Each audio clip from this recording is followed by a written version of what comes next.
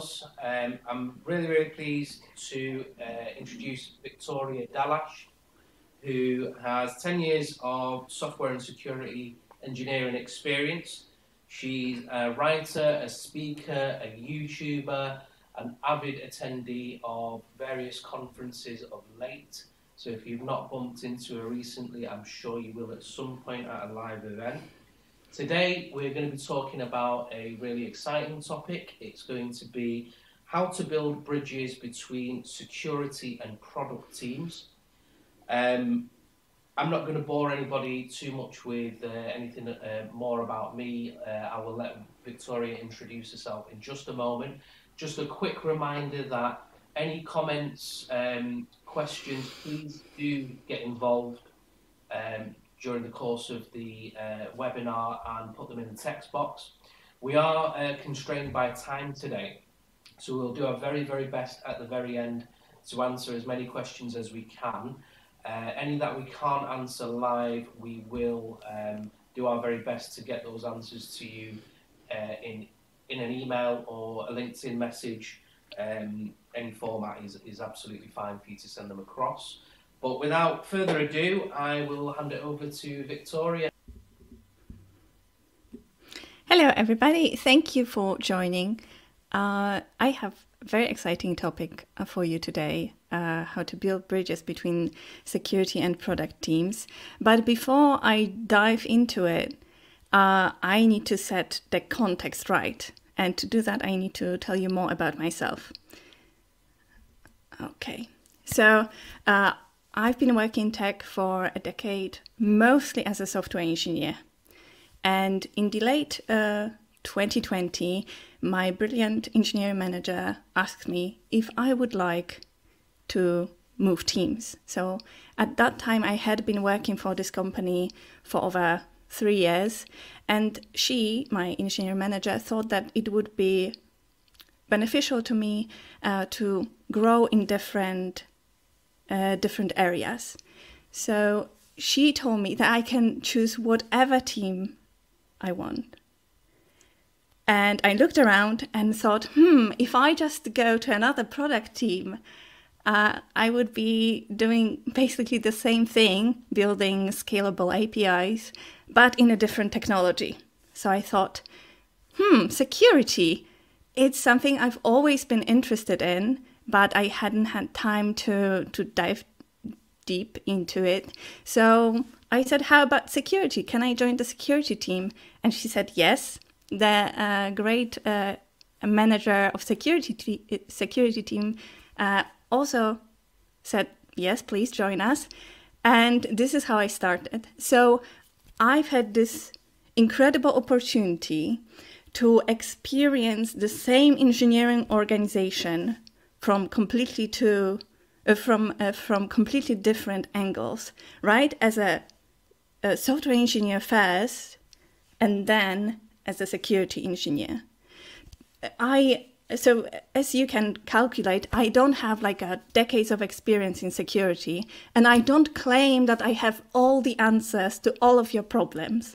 But having had that experience, I would like to share what I think is very valuable and is missing in the relationship between product teams and security. I hope you're okay with that. So let's go.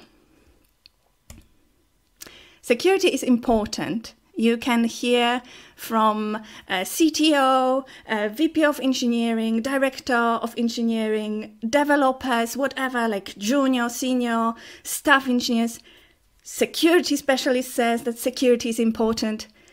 But I hate to break it to you, but this is the most useless sentence you can say about security. I used to say it a lot, but I decided to quit it. And I think it would be very good if we as the industry decided never use it again. Why? So the thing is that we all know that security is important as like humans. When you look at Maslow's hierarchy of needs, safety, so security of oneself, is like the second most base layer of the hierarchy or pyramid. right? We all understand that safety slash security is just safety of objects, that they're important, right? I don't think it's like a controversial statement by any means. Security is important to us as people. However, we transfer it to like engineering organizations, and engineering organization hardly ever had their core values defined. So I've worked for many engineering organizations.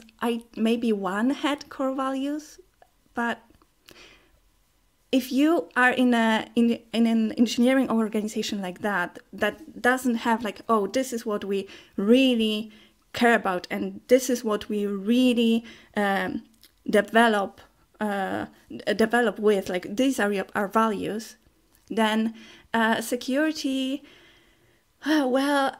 security will be just like something what you bring to the table and ask people to do. But there are so many other things that developers are focused on and must take care of. And in the environments where security is not one of the core values, it will be just very difficult to substantiate any security work or even quality work, unfortunately. I will talk about it a little bit more later. But here's the thing.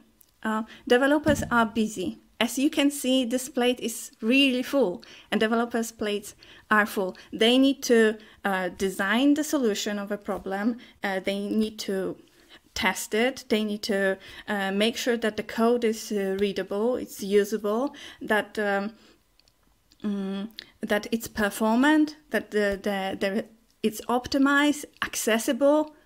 You know, you have on this plate, like, look at it. I hope you're not hungry, by the way. There is some cheese and tomatoes. There is sushi, some chicken, some other delicious things. And here you are bringing your security spinach and say, hey, please, this is important. Well, it's very difficult to, and it's actually setting the security for a failure. So why am I so obsessed with telling you that the security is important sentence, although grammatically correct, is actually so useless? Because it's lacking the element that will inspire and motivate people to make room on their busy plates to put your security spinach. So the why is missing. So you can say that security is important for your organization, but you need to find the reason why security is so important for your organization. And the reasons can vary from we don't want to go to jail, this is why security is important, to we feel responsible to our customers, this is why security is important.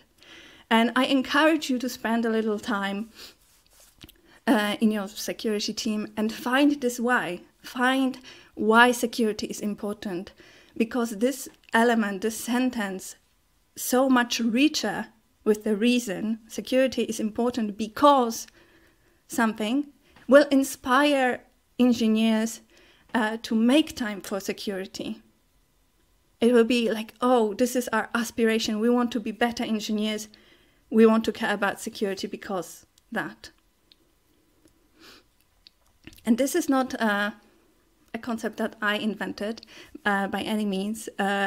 If you are in the internet, you probably heard about this person. His name is Simon Sinek, and he wrote this very short, easy read book, Start With Why. And he says that, well, we're focused so much on how and what. So how we do things and what do we do, but we lack this why, and many organizations that lack this why don't grow to their full potential, basically. You can read this book, it's very short read, as I said, or you can just listen to one of his podcasts where he explains this concept. It's really straightforward. And I encourage you to find the why and repeat it over and over again to your engineers, to your organization, so that it becomes like a part of nature of the organization, part of the values of the organization. I wish we had this approach in my previous company, because I think this is like this inspiration, motivation element is very important, because, well, security takes time and developers don't have it. Are you familiar with this image? This is a picture from Wikipedia, from an article about MVP, minimal viable products. And if you've been working for more startups, you probably are very familiar with this concept, but for those who maybe are not, I will just explain it shortly. So in my experience, I've always worked for startups, very fast-paced organizations, and we all were in this religion of finding the MVP, minimal viable product. The idea is that the customer comes to you and says, "Hi, I would like a car." But instead of working on the car, which would be complicated and very long, you just go and dig deep into the essence of your customer's need. Excuse me. And you decide that the customer really doesn't need a car, they just need some kind of means to move faster. So instead of building the whole car, at first you build a skateboard. And after that, you iterate and you deliver a scooter. And later you deliver the bike, or you deliver, and later after the bike, you deliver a motorcycle, and after a motorcycle, finally a car. This is my everyday work life when I used to be a software engineer. The problem is that in startups, this very energetic environments and organizations, you never get a chance to work on the bicycle. You sometimes get a chance to work on a scooter, and most of the time you only have one shot to deliver a skateboard. And why is it so important for you to understand? Well, it is very important for you to understand because developers are running against deadlines and time pressure all the time. So when you have when you focus on delivery, and developers are focused on delivery, you only you only have a chance to deliver the skateboard. And security improvements, security features are very often considered the scooter release or bike release. So you hardly ever, as a developer, have a chance to deliver something really good. It's scary to say, but it is true. And if you don't believe me, think about some security issues that you have in your organization. Maybe, for example, there is, I don't know, some emailing system or confirmation system that uses, yes, tokens that expire and are unique. But at the same time, these tokens are never, I forgot the word, never run off the time, never expire. This is the word I was looking for. They never expire because and why don't they ever expire? Because at some point developers decided that the expiration would be a scooter release or a bike release. Developers are always running against the time. And security, as I said, takes the time.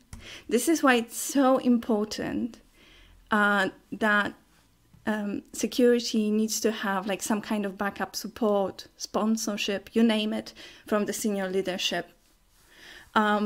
Because in the organizations, there are some organizations that are so focused on delivery and on developers' velocity that security is always seen as a blocker and always seen as additional work.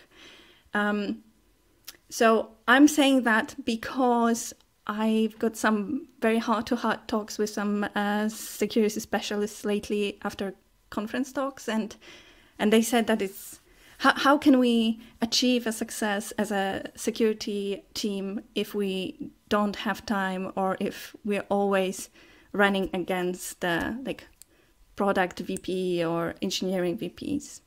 So it is like, just to let you know that you need to have like your expectations straight and fair to yourself. Like sometimes without the support, you won't be able simply to achieve everything you want and work on everything you want and implement every change that you think would be valuable.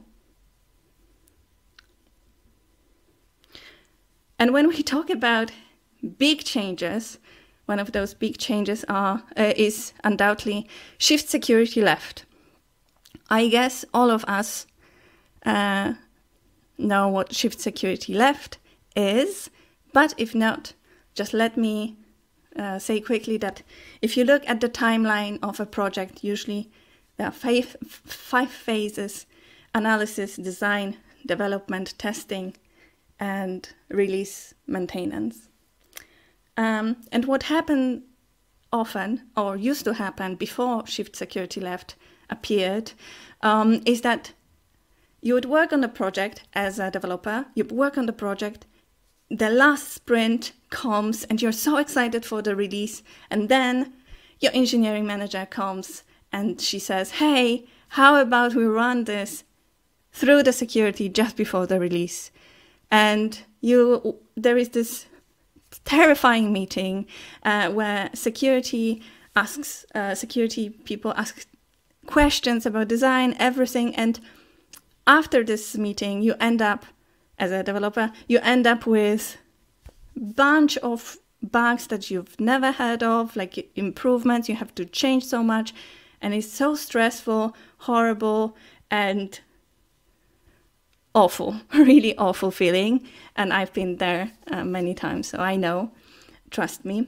So shift security left says, this is not good. Let's, looking at the timeline, shift security left, which means let's engage security during the already analysis and mostly design phase of a project. So, great. What we hear in presentations about shift security left is we don't want to be blockers, we want to be enablers. And this is what security specialists say to group of engineers. And the problem with it, and look, I've said these sentences many times, and even on the product development all hands in front of all product and engineering people. And I said it, like, we don't want to be blockers, we want to be enablers. I have a problem with this statement now because it's selfish. It is to make our security team feel good about our work. But in the reality, the burden on shifting left is on developers' shoulders. Like, they do the work. Of course, you assist them in shifting left, but most of the time, most of the work, they do. So instead of talking about enablers and blockers, show benefits for the developers of that process.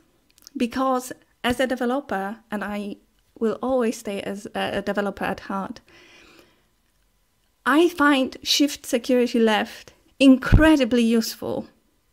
Incredibly useful. But there is too little space to talk about the benefits of it for devs, for people who create the software at the end of the day. And the benefits are incredible. First of all, more confidence in the solution. The changes that happen in the, threat modeling session, the security changes that are required happen on a piece of paper, so they're easy and basically stress-free. It takes much less time to fix something rather than fix a vulnerability. And I don't know if you ever had a chance to actually fix a vulnerability, but as a software engineer, I had. And it's sometimes like a Pandora box, like opening a Pandora's box. I remember this one thing that we thought in the team that it would be changing just one line, and how much changing a line can take, like 20 minutes with all the build and review and testing. But what happened was that it was one line, but we didn't know about all of the dependencies that already been in place on production. So it became, this one vulnerability became like 2 weeks of work of several people. So shifting security left is brilliant because it basically is like time, like minus time, basically. And when a developer does, let's say, threat modeling, they develop security mindset and they become better engineers after some time. And the last benefit, but not the least important, is that shifting security left decreases unnecessary stress before a release. And as I already told you, like, developers are always running against this deadline, and introducing more work to them just before this release is unfair. So shift security left helps to reduce the risk of that and creates more psychological safety, which is super important.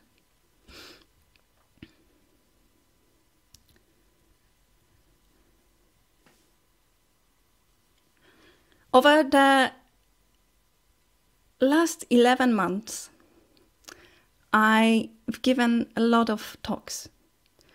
And 2 talks that I give the most often are security doesn't have to be a nightmare, where I share the easiest tips on how to improve security of a product. And the other is great security is one question away.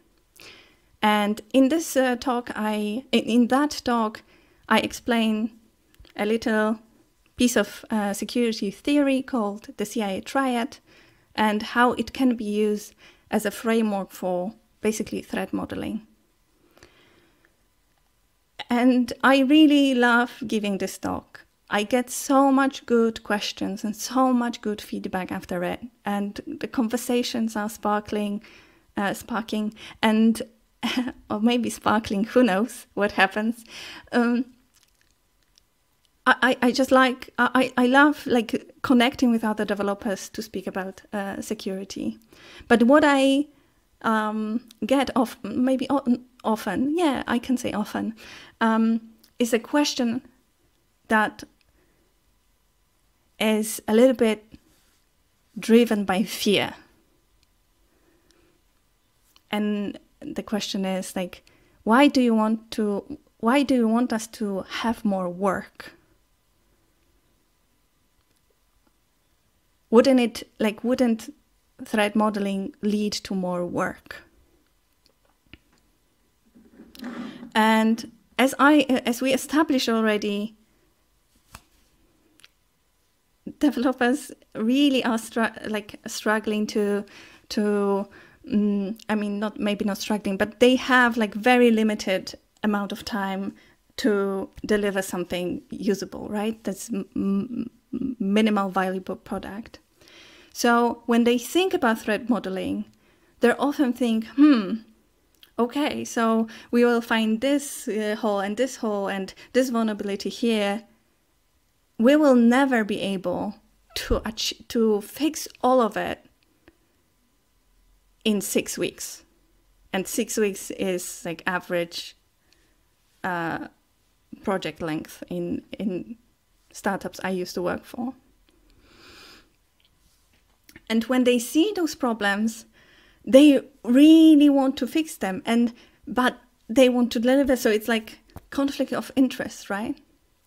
And this is where I understood that we as security specialists should like educate people more about how security works, really, because one of the elements of modern security organization is that we have risk management, right? And the risk management is a beautiful idea to explain to developers, because basically risk management tells them, hey, some risks are worth accepting. And there is a huge value in knowing about risks, and there is a huge value in seeing these holes and being able to prioritize later work. I think we need to, there is a need, definitely there is a need for a talk or another webinar or presentation, you name it, about that, to explain it to developers, that they don't have to be afraid of threat modeling, of finding more work, because we have like risk management. Because if we don't do that as a community, if we don't explain it, if we don't show it, then the risk is that, well, we will observe developers being like anxious about threat modeling or even avoidant, because if we never talk about security, then there are no problems, right? Well, it's for you to judge which posture, which security approach you would like to see in your engineering organization. These were the biggest ideas or the core ideas I wanted to share with you. But I have some smaller ideas that you may find interesting. So first of all, when you want to create this bridge and collaboration with product teams, be easy to find. Have a Slack channel that is not private, that is public, then people can ask questions. We used to have, at my previous job, we had a meeting called Power Hour for Teams every day from Monday to Thursday at 11 a.m. Everyone could join and ask a question about the vulnerability they need to fix, or about or do review of design, whatever they needed, they could do it, and we were always there. When you are trying to present new security idea, new change in the process to make it more secure, etc., focus on the benefits for devs. It is very important for them to understand the why and to understand that they will benefit from it. So there are some organizations, for example, I already talked about it when I talked about shift left, but another example would be there are some organizations that are basically obsessed about this development velocity and, for example, build time, right? So if you are a security engineer and you want to add a SAST scanner, it will add time to the build, right? But on the other end, it's like, oh no, we cannot do it, scarcity mindset. But on the other hand, you can say, well, it's true that it will add the the time to the build, but on the other hand, it will help with the code reviews. Now, you maybe don't have to focus so much on finding vulnerabilities, security vulnerabilities. You can focus on the design, architecture, the code itself, and the scanner will do some part of work for you. And I, as a developer, I would be very intrigued to try it out and to use those scanners. This is an idea I have, and I'm very excited about it. I couldn't test it out myself because in my previous company we didn't have QA engineers, and in my next job I will be doing something completely different. But if you're interested, let me know, because I would love to help with running this experiment. So hear me out. Security Champions program. Probably everyone knows about it, but the idea is that you have in each of product teams, you have a person who is a security champion, a person who's passionate or just interested in security. And this person represents you, the security, during meetings, right? So they bring this security angle to, I don't know, design session or like decision-making session, whatever.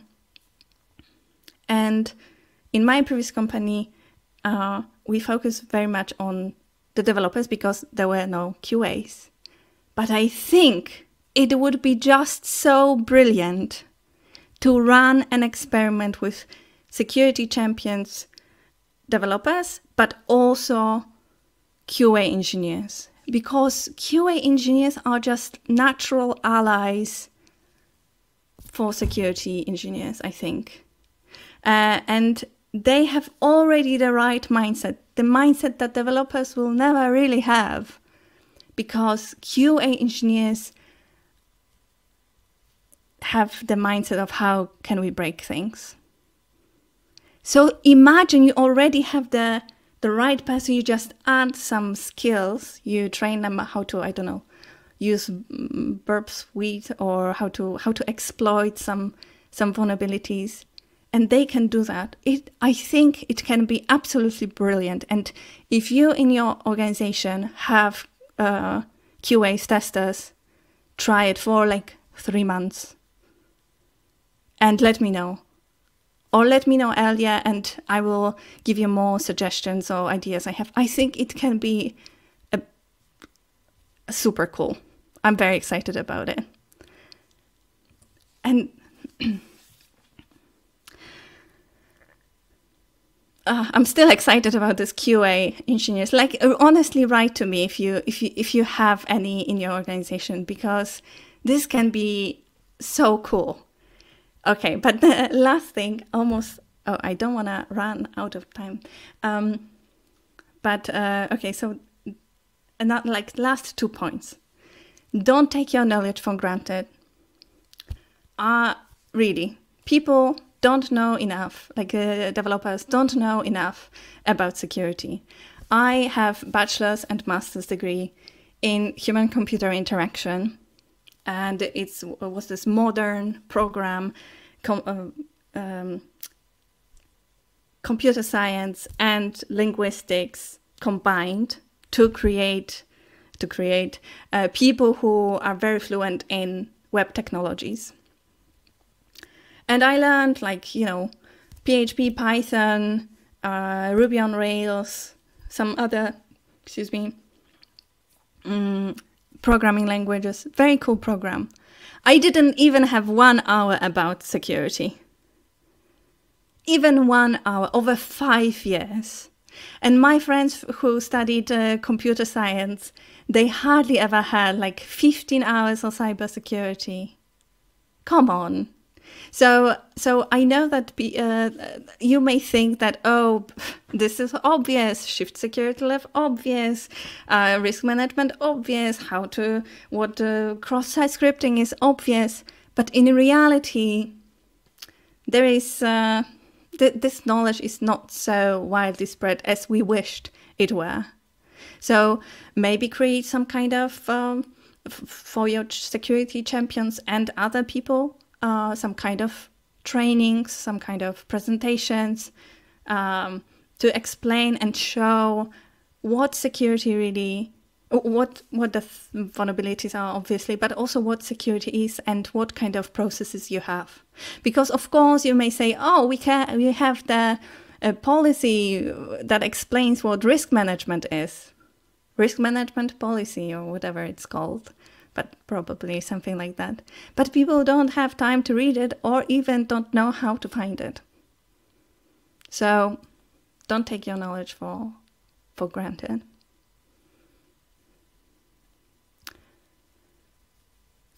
And the last point that I want to stress, to create collaborative and open environment, make kindness part of your practice.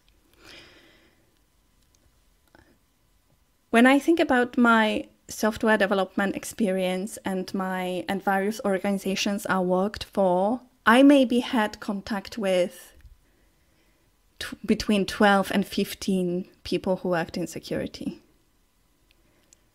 And I felt comfortable only talking to 4 of them. And I, at some point, after some snarky comments and or even rude answers, I stopped asking questions. And how do you think? Was I, as a junior software engineer back then, was I knowledgeable enough to make the right decision when it came to security? I don't think so. If you are a software engineer and you work with an engineering organization and you don't get any questions from engineers, that's a problem.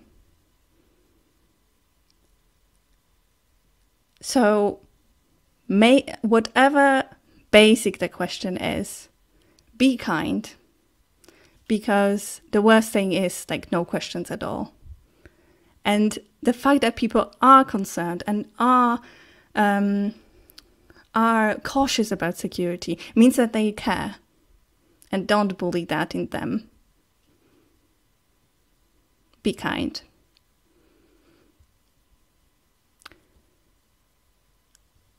And I think this is basically everything what I wanted to share with you today. I'm very grateful for this opportunity, and thank you for listening. I hope we connect on LinkedIn. You can also check out my website, because I sometimes write about security as well. And that's it. Are there any questions? So thank you very, very much, Wiktoria. Really, really insightful. We are a little bit short on time. I've had some questions noted down which have come through on private message. Please feel free to put in the comment section. We won't have time to answer all of them. One question coming from a development background: how do developers see the security team? How developers see security team? Well, sometimes it depends on the security team, I would say. And it really depends on your communication style. If you just come to the room and say, this is what you need to do, without giving any reason, then of course there will be a need for or urge to organize a mayhem from the developer side. So I would encourage you to find the why and be very candid about it, and try to be collaborative and find a common ground with your developers. But it is a very I would like to know more details. Yeah. Okay.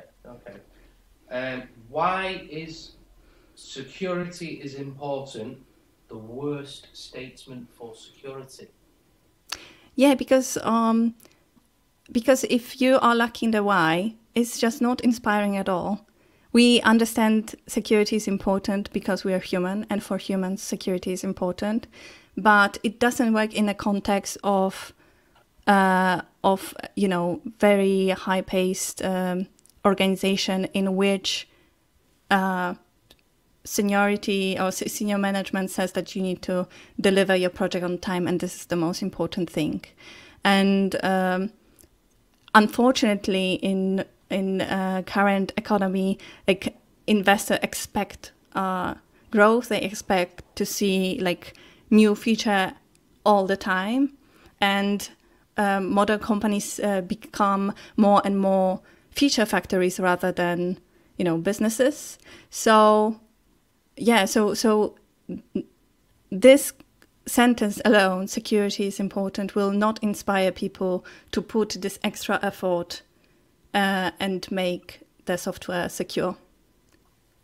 Okay, thank you very much. So thank you everybody who's still hung on. We are a little bit over time now. We do have other questions which I think we will pass on to you directly, Wiktoria, for you to answer and maybe message directly, if that's okay. Sure. But thank you very, very, very much. Really, really insightful.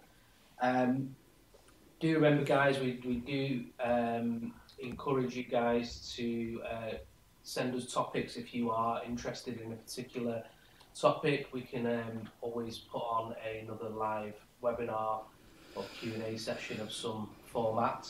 But thank you everybody for who attended live. Anybody who isn't live, regardless, we will provide the recording very, very, very shortly. So it'll stay on LinkedIn for a little while. And it will be uploaded to our YouTube, and it will then remain there forever. So thank you very much once again, Wiktoria. Yeah. And until the next time, thank you very much. Thank you for having me. Take care. Bye. Bye-bye.